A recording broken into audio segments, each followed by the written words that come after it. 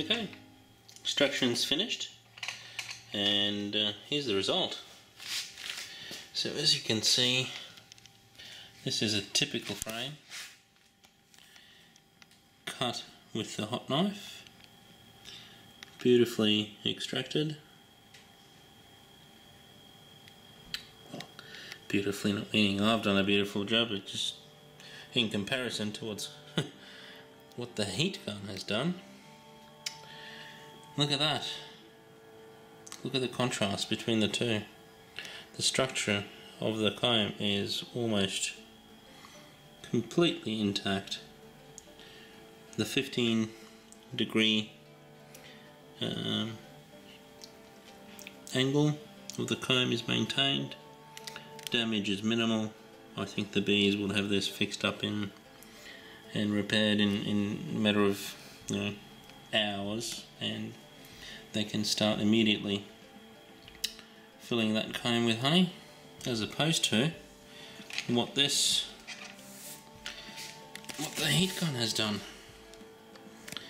So very, very poorly extracted. Not only poorly extracted, but the comb damage is substantial. Was it faster? Well, maybe a little bit. I'm talking... oh, geez, there's very little in it. It was a little faster.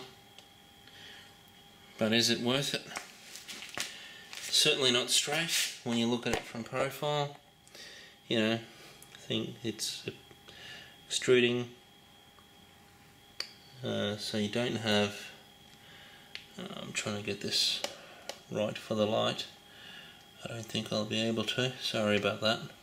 But you know what I mean. It's not straight at all in comparison to when you run a knife through this one. It's just beautifully flat, beautifully straight, beautifully extracted comb. Now, we've also done two sides with this. One side being scratched, which is this one, which has been scratched with that little fork tool or cappings tool. A little bit better.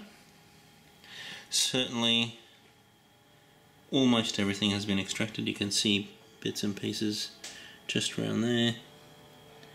You know, honey is still in there. In some of those combs, some here, still not extracted.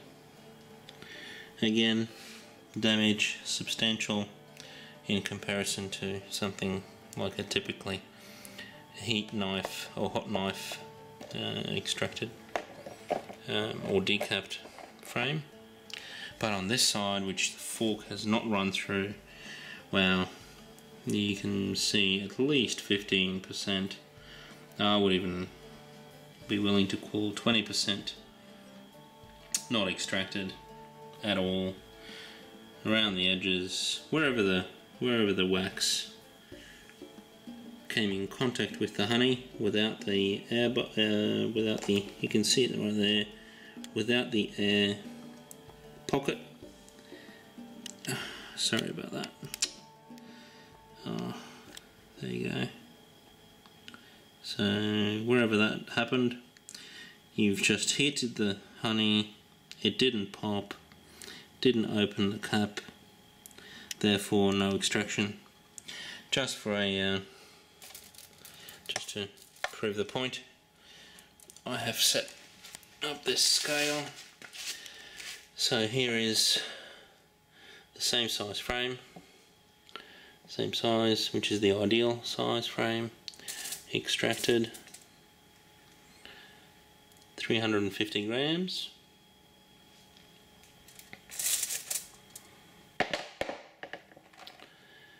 Now, with the heat gun, wow, look at that, 665.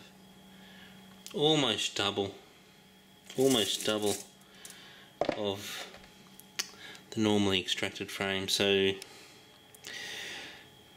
I don't know. You know, to be fair, there are other arguments, of course.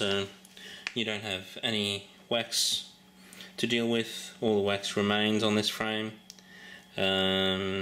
Yes, these then don't need to produce the wax because it is actually on this frame. But you don't have the byproduct of a nice clean frame. Is it faster using a heat gun? Marginally. Certainly extraction, I would say, is, wow, at least 20% less.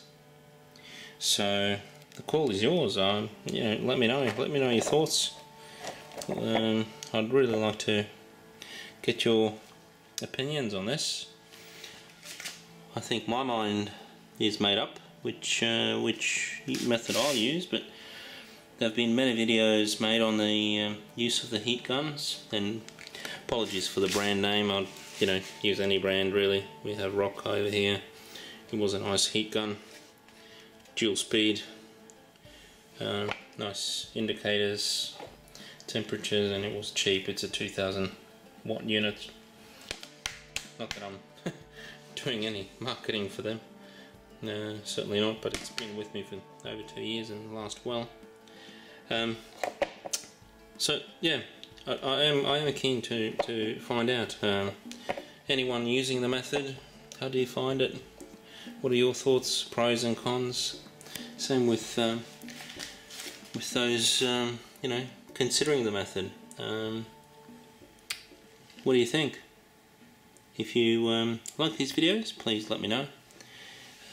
Subscribe if you like, that'd be fantastic. I'd much appreciate that. It would help the channel.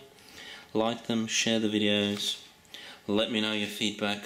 If you'd like me to cover any specific topics, I'm more than happy to create videos or create test environments to answer them.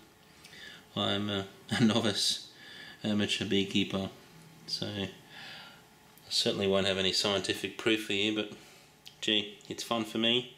Hopefully it's fun for you, and we can help the beekeeping industry. Everyone should have bees at home, I think, and you should teach your kids about the fantastic creature and their society and how they live. My kids love it. So anyway, hopefully we'll see you on the next video. See you soon. Bye.